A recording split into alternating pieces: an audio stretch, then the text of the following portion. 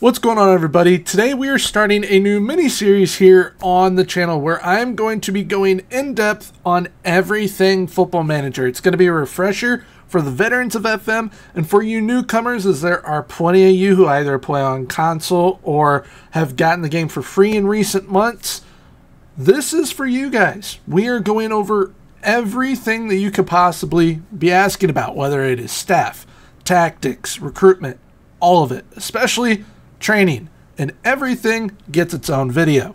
However, today being the first episode, we're going to go over everything day one of the save. So when you load up, you get to that inbox screen, everything that you need to make sure you have done on day one of your save, that's what we got here today. Before we do get into things, the club that we'll be using for this mini-series is AFC Ajax. I put a poll out here on YouTube. It was between the Netherlands as well as Portugal, which for those of you that voted on the poll, you didn't know I already had the clubs picked out. It was between Ajax and Benfica, and the Netherlands ended up winning, as you guys can see on screen right now. So, without further ado, let's go ahead and get into everything day one in FM. So, once you have picked your club, loaded up the save, gone through all the little pop-ups that first come up for you, this is where you land, the inbox screen. And it essentially just gives you a little kind of article on you becoming the manager of the club you're at. However, you also have these over here that you got to deal with in your inbox. The main thing is season expectations. This is a very short overview of what your board is going to be expecting of you. Now, essentially, you just got to confirm that and everything is all good. The reason being you have to confirm it is because if you wish to move around your transfer budget and wage budget, you can't do so until you confirm that. We then also have an alert on players whose contracts are expiring this season. This gives you a short little overview of what players you are going to either have to sell, sign to new contracts, or be prepared to let them leave on a free. We also have the tactical direction required right here. So essentially you just got to go create a tactic, which for right now, being that the tactics is going to be its own episode as a whole, I'm just going to load up one of my tactics and boom, pow, there we go. We could go play a game if we wanted to. However, that is not what we're doing. We're going to go over how I approach day one within a save. What do I do first? Where do I go first? First place I honestly go is the club info screen. Why do I go to the club info screen? One, I always want to see what stadium I'm playing at, but two, it gives me a brief overview of everything that I may need to know. It allows me to see the kits. It allows me to know what our reputation is, so players that we could potentially go out for, or what our training facilities are, how good our youth recruitment is, as well as who our key player is and hot prospect, which are all important things. But after that, I go to the next most important area, and that is where all of our players are, at least first team players, that is. I go to the squad and I kind of analyze and go over, all right, who are the best players? Who are our players for the future? Who do I want to sell? Who do I want to loan? Off the rip, I notice immediately who our best players are. They're highlighted on screen for you currently, and one of them is loanee Daniel Rugani. Now, being that he is a loan, definitely going to have to sort out a long-term replacement for him, as he is only going to be here for a season and he is immediately one of our best players. Thankfully though, upon sorting by potential, I can see I already have a center back that will be able to fill that void in Mr. Jiro Hato, as he has incredible potential along with a couple of other players. So being that we have some players out on loan currently, I went ahead, sorted the squad to where those players are taken out, and now we can only see who is here permanently plus who is here on a loan, aka Mr. Rugani. So when looking at the face of things, anyone from Remco Pasveer on up, those are going to be some of our best players right there. Now, anyone below Remco, these are either squad and bench options, or players I'm going to be looking to loan out. But when it comes to these players to loan out, it's mainly going to be down to, okay, how much playing time do I see them getting? what is their potential like, and would they benefit more by staying at the club or loaning them out to get playing time and develop further. And I know right away, Kian Fitzjim and Christian Nokvi-Linsen, those two I am going to be loaning out because I don't see them getting in over some of the other players that I'm going to be playing, as well as I want to make sure that they're developing either for the future to be big time impact players for us, or to where we can sell them on for a pretty decent fee in the future. And speaking of those big time fees in the future, it is important to know who your most valuable players are. So when I sort by transfer value, we see that Drill Hato, who is going to be one of the key pieces of our future, especially once Rugani is gone, he is going to be one of the more valuable pieces that we have, especially Divine Wrench as well, Kenneth Taylor. But we see that Mr. Joseph Sutalo, who's valued between 17.5 to 21 million pounds, he is currently wanted by Tottenham as well as Inter Milan. So we will have to keep an eye on that, especially during the recruitment video, to make sure that, okay, if we want to sell him, we can, we'll get a decent fee, but is it worth it right now? Because he is one of our better players. And speaking of recruitment, we always need to be thinking one step ahead. Are we going to be losing some players either on loans? Are we going to lose people on permanent transfers away? How are we going to be able to replace those players? Well, the next place that I am looking at immediately after analyzing my squad is the development center, where all of our youth is, our B team as well as our U18s.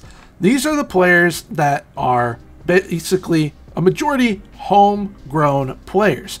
Those players that you're going to be able to develop in your B team and U18s, along with giving them time with your first team to eventually replace some players or take over other players' jobs. And immediately we can see with Jane Bennell as well as Van Axeldongen, those two are pretty close to being able to being called up to the first team to get some playing time if I wish to do so. However, they have some pretty high potential. They're also both 19 years of age. Do I see them getting more playing time in the first team, coming off the bench, or loaned out and gaining experience?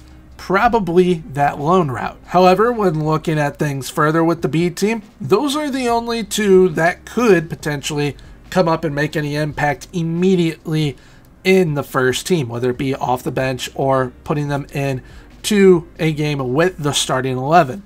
Everyone below them still needs a little bit more time to develop, either in the B team or out on loans. And when sorting by potential, we have a boatload of high potential players. I mean, we have 3 potential 5-star players. So we definitely need to make sure that we are doing what is best for them development-wise if we want them to hit the top of their game. And being that I was talking about transfers and whatnot a little bit ago, the next place that I go to is our finances. How are we looking financially? Are we pretty healthy? Are we looking like Barcelona? Or are we going to be the next Bordeaux? Thankfully, we are pretty healthy with 89 million pounds in the balance.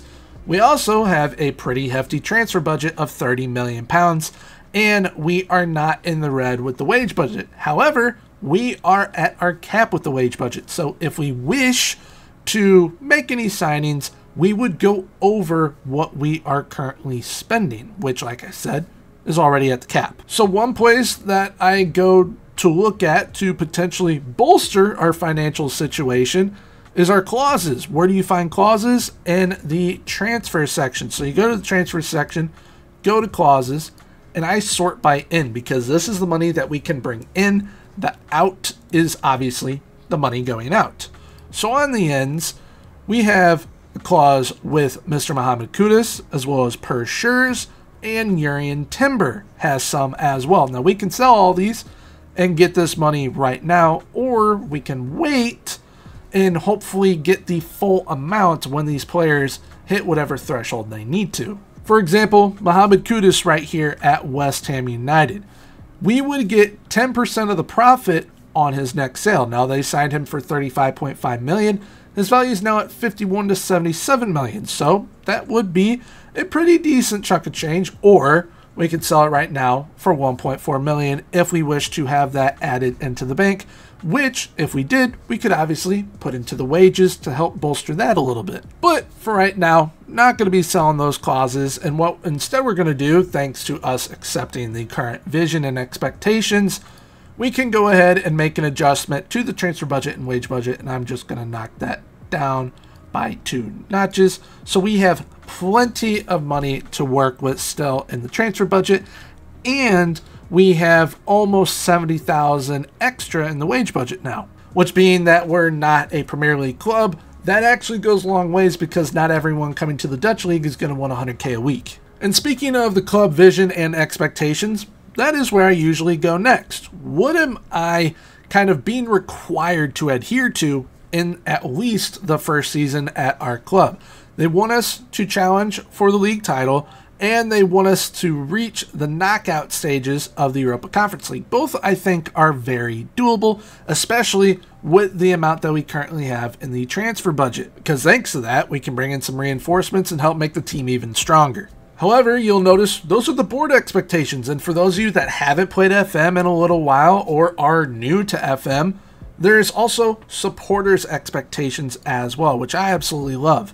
And the supporters, it's very different than what the board wants, because the supporters are the ones watching the games. They want to be entertained. Hence, they desire, importance-wise, to have entertaining football and attacking football. Both we can do. However, they also want us to use the use system to develop our players, which already talked about that already, and that's going to be a major focus for us. They also want us to maintain the status as the most reputable team in the Netherlands, which that is required. So it's required, desired, preferred, and then I forgot what the last one was because I don't really see that a whole lot. But if it's required and you do not meet that standard, that has a drastic effect on the grade that you will get from the supporters and or the board. Now, if it's desired, it's not going to be as much of an impact. It's still pretty important. Preferred's that middle of the road, and then obviously that bottom one, it is, we're not too upset about it. But they also want us to finish above Feyenoord in the league and challenge for the title. So, supporters and board are both on the same page in the sense that they want us challenging for the title, which both, as we can see, are required. So if we aren't challenging for that title, we can kiss our job here at Ajax goodbye. Next thing that I go to is competitions. What competitions am I going to be in with my club? Well, we're going to be in the league, the Europa Conference League, as well as the Dutch Cup. The main reason why I go to the competition screen is because I want to see rule-wise what are registration rules, what are financial rules, what are we expected to do building our teams, what kind of restrictions do we have. Thankfully, we don't have all that much. However, wage rule-wise, there is a minimum that we have to pay certain either age levels or even if they are non-EU players, meaning non-European Union. And another thing I always make sure to look at is what type of prize money are we going to be getting from the league that we are currently in. Now, some leagues obviously have way more prize money than others. Obviously, the Premier League is going to have way more money than the Eredivisie, the Dutch League. And if we are to win the league, we get £6.8 million. However, if we are to be relegated, we get £3 million. So definitely want to be aiming to win the league, obviously. And what can help you win leagues? Your staff can, and that is where I head to next. Where do I have to fill in positionally with our staff? Do I have to do a complete overhaul? Do I have to plug in a few gaps here and there?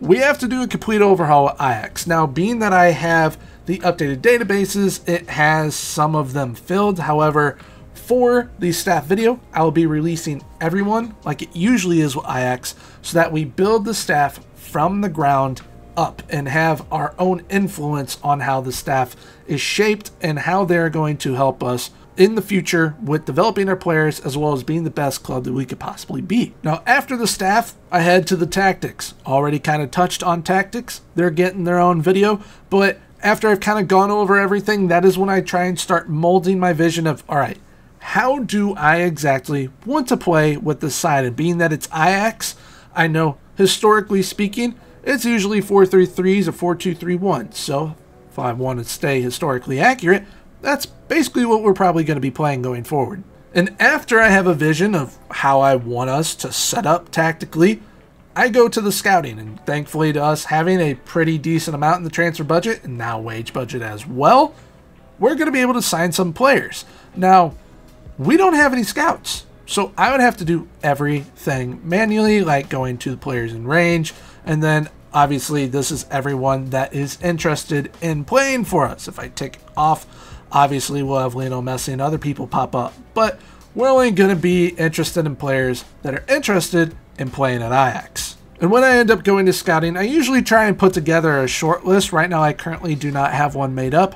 However, what I would do next is look for some targets, look for some players that I want to make sure, okay, this is one of those top guys that I would want to be aiming for. So as examples, I went ahead, put together a kind of short 4-player shortlist. If I were to be looking for some free signings, Anthony Martial is definitely a player that I would look to be bringing in because he's on a free, which means free is affordable. Also, he is pretty darn good in Football Manager, so why not bring him in? Then, for me personally, I think from the loss of Mohamed Kudus that they need a new number 10 that can also play wide from time to time. So I made sure to include 2 targets for here as well.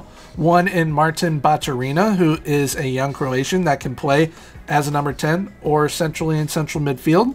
And the other is Maritz Kiergaard, who can do the exact same thing as Martin Baturina, except I know for a fact he will be much better at striker, even though he does lack finishing. And speaking of striker, I know that they can use some reinforcement up there as well, so why not put one on the list for the future and Mr. Karim Konate, who is very pacey and very, very good. And being that we have talked about scouting, transfers, as well as transfer targets, obviously we also need to cover loans a little bit as well. Now, loan-wise, it's who are we going to be loaning out? For development purposes, of course, and to make sure that they get first team playing time and aren't kicking up a hissy fit. A majority of those are going to be players that are in the B team as well as the U18s, to where we can get them some playing time to further their development and make sure that we aren't stagnating them by leaving them here at the club and they aren't getting the first team time that they need. But that is it for the first episode of the process here with Ajax. So the next episode is going to be covering staff and how to kind of build an elite staff to not only help you develop your players, but lead your team onto a dynasty in the future. Now that episode will be coming out on Wednesday, so make sure to leave a like, comment, and subscribe. Subscribing is 100% free, so why not hit that sub button and hit that notification bell so you guys get notified when the next video in this series is released here on the channel. Until next time, everyone, have a good one. Bye-bye.